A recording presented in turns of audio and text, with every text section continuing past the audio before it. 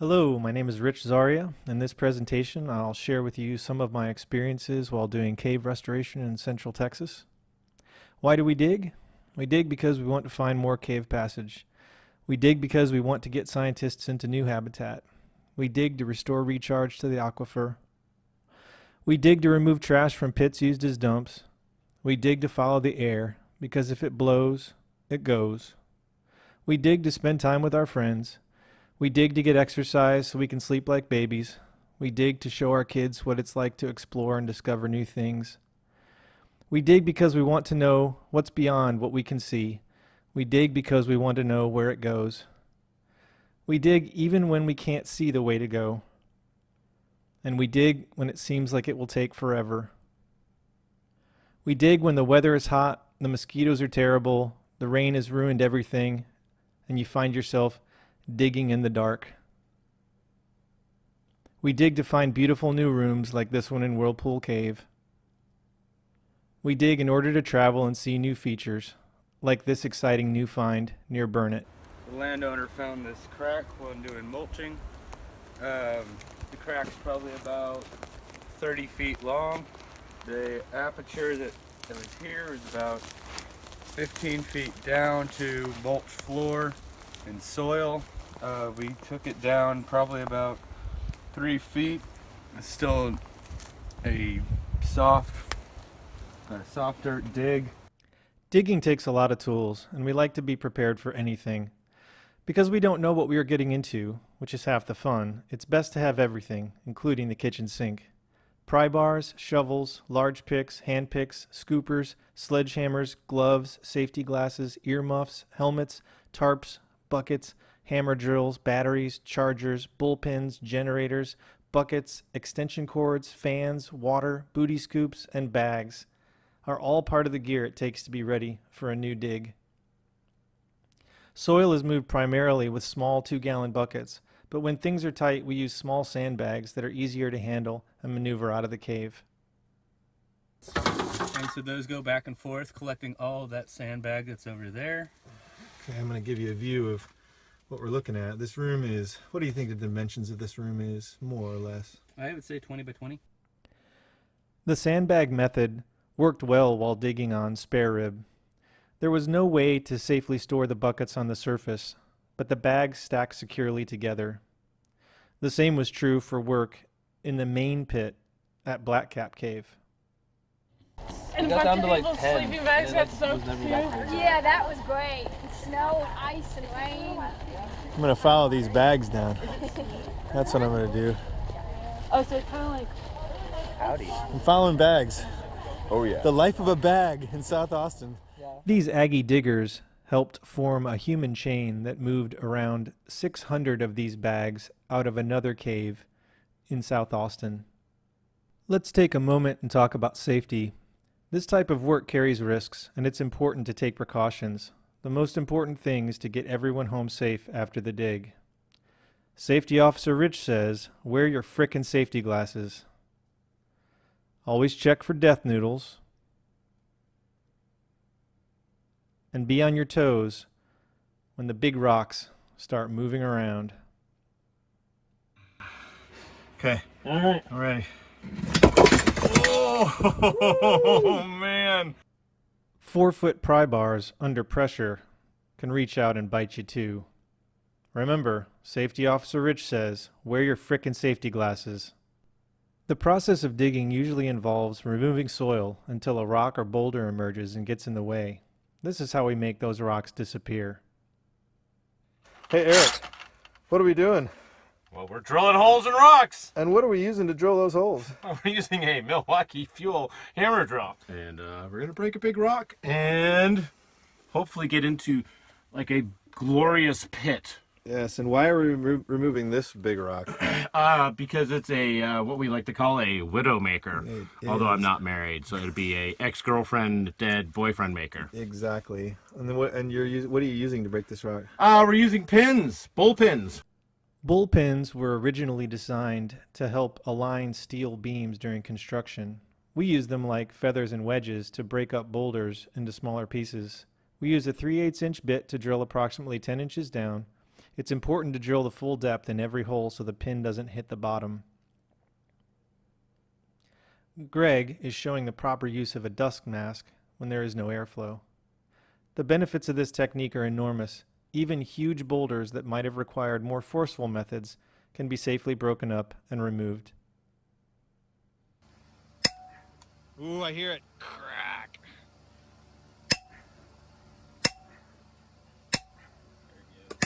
There it is. Get it.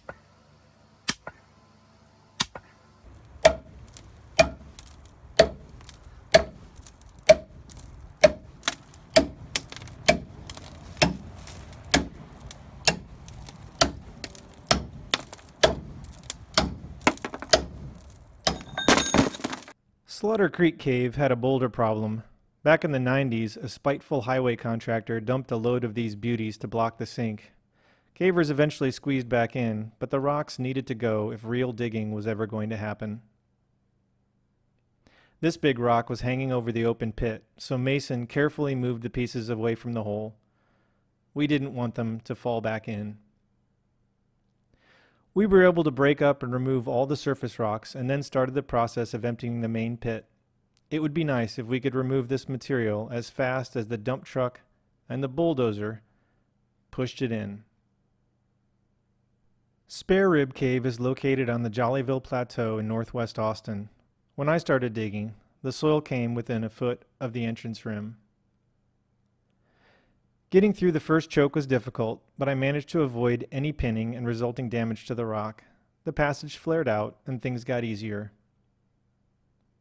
Then a new challenge appeared as I approached a small pit chocked with boulders. We've got a little pit here in the second of two features at Park West that I've been working on. And then we got to this. Got to the pit. This is kind of too small to work in. The stuff behind my foot here, behind my leg, is I think you could jackhammer it. Instead of jackhammering, I used pins to remove the offending lump. This allowed me to break into the room below. So the stone used to come out to about here, and I've taken away this whole mass. And this area right here is undercut by about, I don't know, 8 or 10 inches underneath. And so that's my goal, is to remove all of this to make a relatively round area that then we can work and attack that floor down there. It took me nearly 3 days to accomplish this awkward task. Okay, here's the view through the pin and into the lower room there. Muscle power, sweat, and toil is always needed when tackling these projects. Sometimes only elbow grease will get you through to the next part of the cave. So John Pixler, can you tell us where we are today? Another cave? What are we doing today? Digging. What are we hoping to find? A new passage. The Dwarven Kingdom. The newest place. John the Beast Pixler. Here, Mason is putting the hurt on Gatorade sink. Drew is demonstrating proper picking technique. He is working on what has become a very large entrance room. With 14 diggers, this project produced approximately 1,500 buckets of material over 2 work days. Now, here are some power tools. Everybody likes power tools.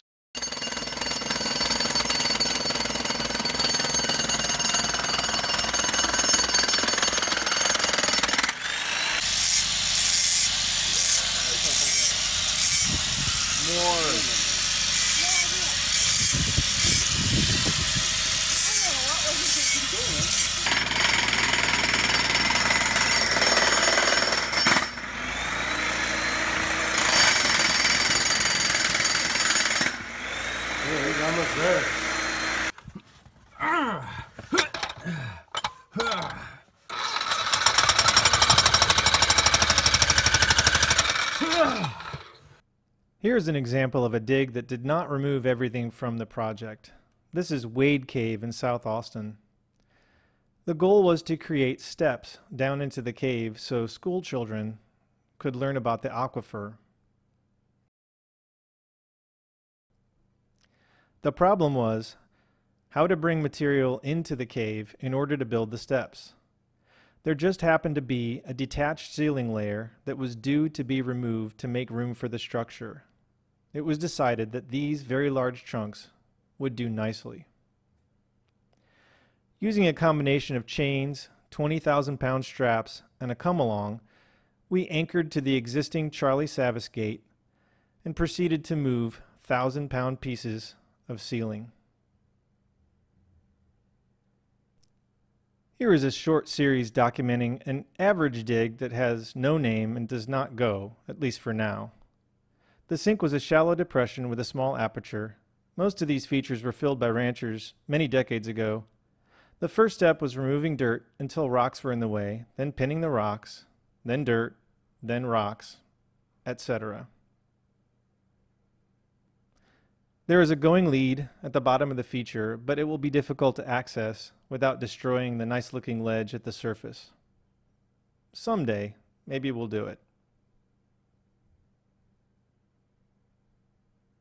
One of the coolest projects of the last several years has been Jerrybug Cave.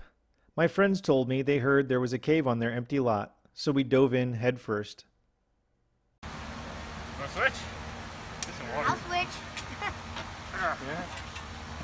Agua. Or whatever I have. It's definitely sinking down. I can get my boot. It was as deep as my boot. Pass me my gloves. Just and pulling really when you go, you're like, it all. Let me freeze frame here to show you the setting. This dig is happening in the middle of a conservative neighborhood near Manchac, south of Austin. The Aggie diggers set up a tent city right in the middle of all the houses. And the neighbors love it. Alright, so we are at the dig site that we've been working on all morning. Everybody wave.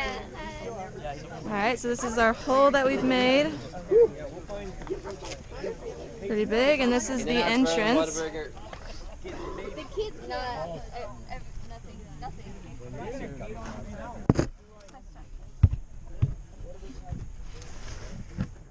That this project has productively and peacefully interacted with average citizens who would never normally come into contact with caves is a testament to the hard work and discipline of all the Aggie and UT Grotto diggers.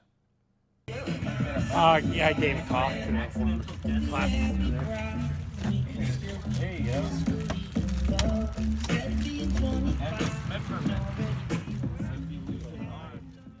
So far, we have a nicely decorated entrance room. Much more to come. Mossy Elm started as a rancher-filled sink on the Jollyville Plateau. It has since yielded a pit nearly 19 feet deep and still going. This was the entrance on day one. Boulders and dirt, boulders and dirt. More progress downward. More progress.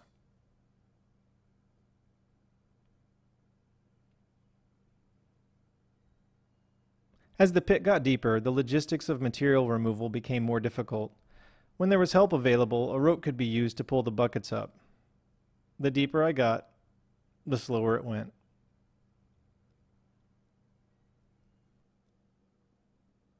As it got deeper, more care was needed to avoid falling down the increasingly dangerous pit. It was helpful that the majority was a simple climbing exercise. At this point, the depth was 16 feet. We've got an area that's widening out. Go down in here, try not to die. So originally the rocks were right where my toe is. I got through that pinch point and then it flared out. And here's the view. All the way out 19 feet. Black Cap Cave is a recent success story. It was found as a series of small cracks blowing air. I picked up the project and have spent multiple weeks over the last year and a half. This is the feature as it was found, minus a few small rocks. This is the sink after several weeks of digging.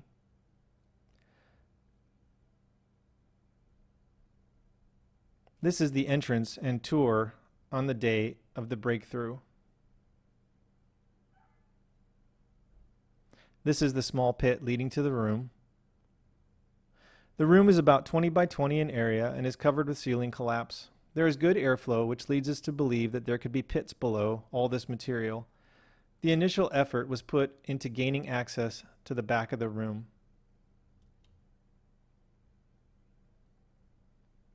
This is the view back toward the entrance. I love to dig. My friends love to dig. It keeps me sane and out of the bars. There's always more to do, and the key is just never stop. So we don't stop until we find passage, or we run out of time, or we run out of people to help, or we lose access to the site, or the weather makes us go away, or we just get burned out. Like William that are passing away, you know what I mean? And the more you dig and the more you push, the better your chances of having a day like my friend Ian had recently. Thanks for watching. Take a peek in every direction. You might be able to hand down Rich's phone too. Oh yeah, guys. Oh, he's in a room. Shit. Yes. All right. We got massive ceiling collapse.